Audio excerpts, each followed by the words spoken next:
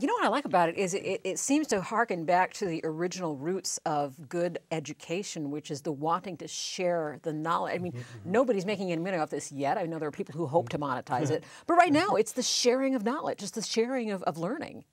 Yeah, no, one of the interesting things we talked earlier about the MOOC, about the forums on the MOOCs and the discussions on the forums on the MOOCs, and a very common theme that I kept seeing again and again in the MOOC discussions would, someone would start to complain and flame me or flame Paul occasionally. Mostly it was me, and that was my job to take the flames about something, or problem was too difficult or something else or whatever.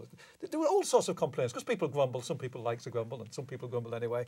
But it wasn't long before somebody would come in the forum and say, look, this isn't about a certificate. This is learning for its own sake. If you don't want to learn, go away.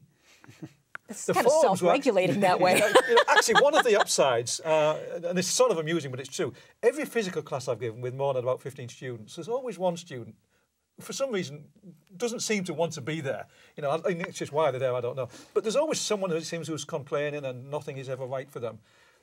What happened in the forums, that turned out to be very self-regulating, because as soon as someone started to complain, 3 or 4 people would jump in immediately, shut them up and say, look, we're not going to put up with this, we're voting down your comment, because the forums have a vote up and vote down mechanism. So it would quickly get minus 10 votes, and that person would either shut up or disappear, in whatever, they were corrected. The forums were very self-regulating and regulated in a really nice direction, because there's all of these people, the majority of them, I think the vast majority, were there because they just wanted to learn some mathematics.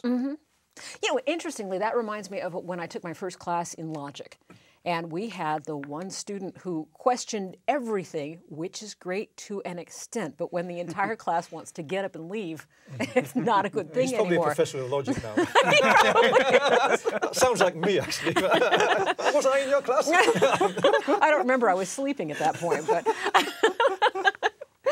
But it seems like, had the students been able to have some vote in how the direction that was taking, I think it would have been a lot more productive. Yeah. I mean, in a sense, I think there's still a lot of design challenges on around how to make MOOCs better and how to make MOOC forums better and the dialogue better. But in a certain sense, it's actually in some ways closer to being more of a dialogic kind of seminar learning format than many traditional courses in the academy are. I mean, a lot of university courses, even here at Stanford, are professor gets up and lectures. Maybe there's a section where a TA basically gets up and lectures, but there's not a lot of chance, unless you do it outside of class, to interact with other students.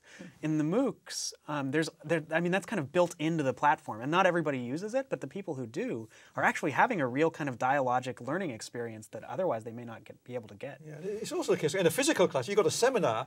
You very often get 1 or 2 students who dominate. They're usually guys, for one thing. I mean, there's well-known gender differences that female students tend to sit and think, and then they just don't get a word in edgeways. Right. But if you're on a forum, the old story on the internet, nobody knows if you're a dog.